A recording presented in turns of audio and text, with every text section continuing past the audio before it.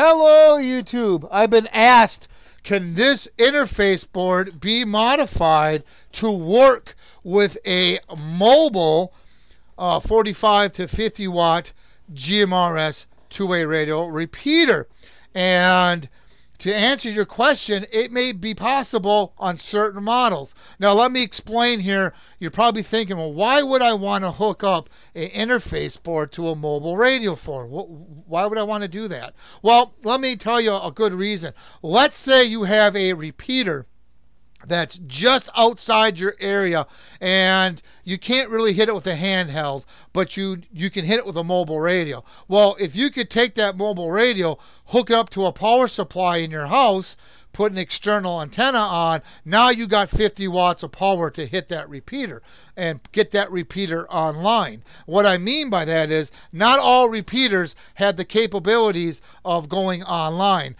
Some of them are, there's no internet access at the location, or maybe the repeater itself does not have any ports coming out of it, so it could be hooked up to online. There's many reasons why you may not be able to get that particular repeater online. But doing it with a mobile 50 watt radio would answer your question there, as if you program the radio to the repeater frequencies, now you can get that repeater online with Zello. You can get it online with date and time and weather announcements. You could do your repeater ID. And for that matter, if you really want to get technical, you could take that mobile radio, put it in simplex mode, and have a simplex repeater and use that to help test your repeater, like how I do when I do my videos. If you're unfamiliar with simplex, it records all voice activity and plays it through the repeater. So you can easily configure that one radio to be a simplex repeater. And the other beauty of this also is, remember, if you got bubble wrap radios and you want to get those online, you could program that mobile radio to one frequency. Now you can have it, obviously an outside antenna, and now you can get that all those bubble wrap Walmart radios could be online within that mobile radio.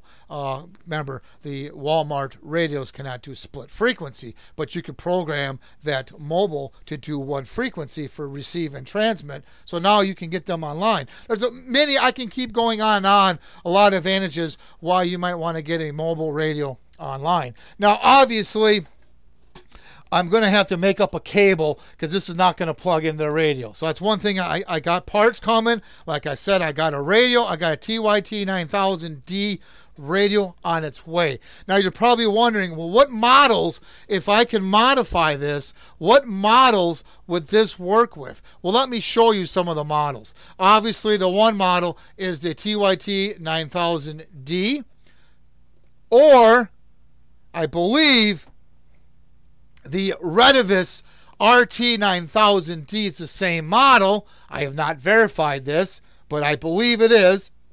Or the Alinco DR-438. This one has a T at the end of it. This particular website, I guess the T model's commercial or something. But nevertheless, you get the point that you can run this radio and many other radios, even if you if you're a ham operator, the DR-138 model, which is the VH model, would be the same radio, just different frequency. So those are the three radios that you could use, hopefully, with this interface board once I hopefully get up and running. Now, there's one thing I got to point out right away that's kind of confusing.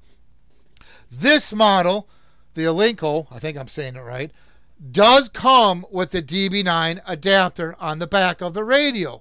These other two radios do not. The Retevis RT9000D or the TYT9000D does not come with the DB9 on the radio. You have to purchase, let me call it up, you have to purchase what they call repeater cables. They plug right in. It's not hard to do it. You pull the cover off, you plug these into the radio, you mount the DB9 in the back of the radio. There's an opening for it.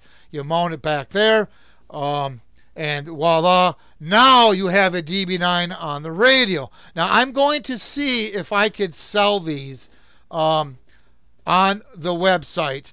Hopefully, keyword, and I'm not going to promise nothing, hopefully cheaper. We shall see. Like I said, I'm not going to promise anything. But that's what you need to do on those two radios to have a DB9.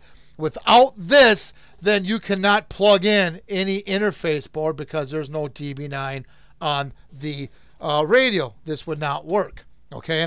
So you got to plug that in. And like I said, I got to see what modifications have to be done for this to work. I do, like I said, I do have a radio coming. It does have the DB9 adapter already on it, so that's good news. So now I just gotta wait. Hopefully it'll be here in about a week.